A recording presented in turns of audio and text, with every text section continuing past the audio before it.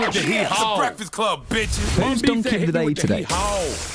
Salute to Bun B, man. Donkey of the day for Wednesday, April 27th goes to 68-year-old Sheila Downey of Memphis, Tennessee. Salute to everybody who listens to us on K97 in Memphis. Drop on the clues bombs for K97 in Memphis, Tennessee.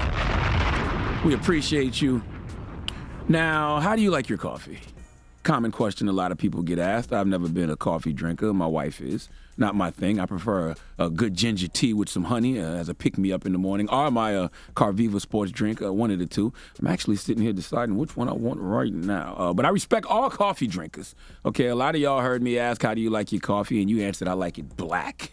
Straight black, no cream or sugar. Some of y'all want cream and sugar. Some of y'all like a dark roast. Some of y'all like it half calf, watered down because it makes you too jittery. A little oat milk. A little oat milk, really? Mm-hmm. Okay. Some of y'all like a little lighter blonde roast. Some of y'all don't like the taste at all because it's too bitter. Some folks like putting a little salt in their coffee. Have you heard of that, G? Nope. Put a little salt in their coffee because it blocks the bitterness, all right? There's a lot of ways to drink coffee. Personally, I don't dig it because I don't like the taste. And someone not liking the taste of coffee is why Sheila Downey is in jail today. See, she had an 81-year-old husband, and her husband got into an argument with her over the taste of his coffee. Now, Angela Yee, you have a coffee business, right? Yes, coffee uplifts people. Coffee uplifts people. This is a story of coffee upsetting people, okay? If someone doesn't like the taste of their coffee, Yee, how do you handle it? Try to get them a new one. That's simple, right? Yeah. I would think if someone didn't like the taste of their coffee, you would simply fix them another cup. When you're married, you would probably tell said person, fix your own damn coffee then, okay, if you don't like the way I made it. Well, Sheila didn't either. Let's go to Fox 13 for the report, please. Well, it started over the taste of coffee, but now one man is dead and his wife has been charged with his murder. Memphis police say Sheila Downey stabbed her husband to death yesterday at a home on Renwood Street. Now, before the victim died, police say he told them that the two got in an argument over the taste of his coffee.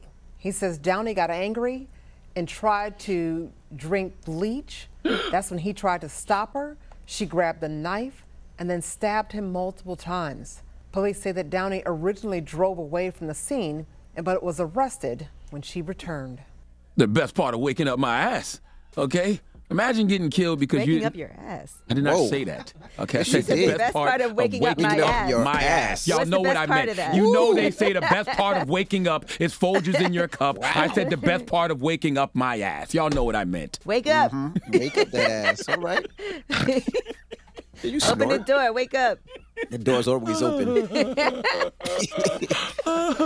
As I was saying, okay, imagine getting killed because you didn't like the taste of your coffee, okay? And what if that coffee you was drinking was Death Wish? Do y'all carry that brand? No. Death Wish Coffee Company. All right, Death Wish Coffee Company better hope and pray this man wasn't drinking their brand because, Lord have mercy, that would be terrible promotion. Listen, one thing for sure, two things for certain. I would never let anyone who drinks bleach fix my coffee because if she can stand the taste of bleach, then clearly her taste buds are questionable. But the reality is, she was probably drinking the bleach because she wanted to kill herself.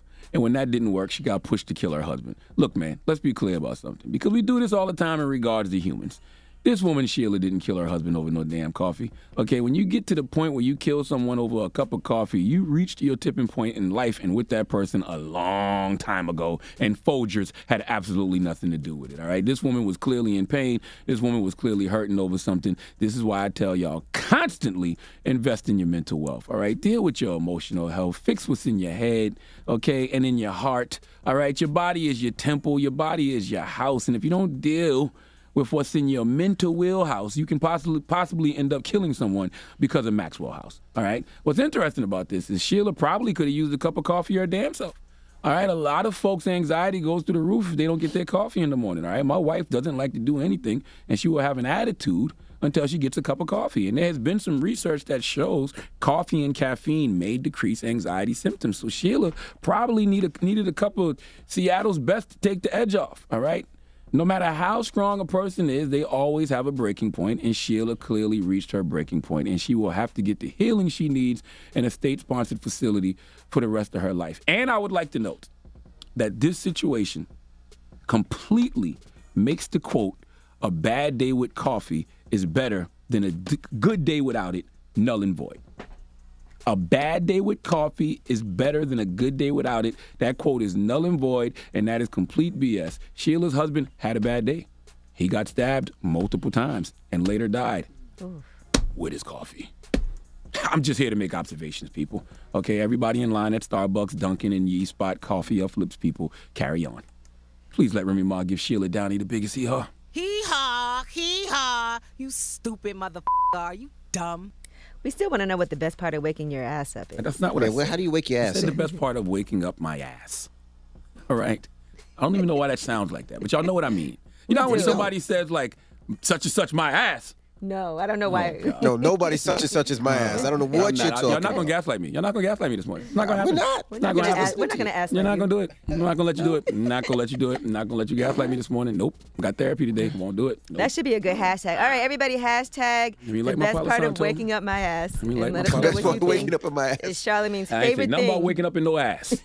That's not what I said. We didn't even say that. That's what We Envy didn't say just that at said. all. Envy, you just No, we said that didn't. under your breath. I heard you and everybody heard you. what? Rewind the tape. You just said that. Donkey of the Day is brought to you by the law office of Michael S. Lamonsoff. Don't be a donkey. Dial pound 250 on your cell and say the bull if you've been hurt in a construction accident. That's pound 250 from your cell and say the bull.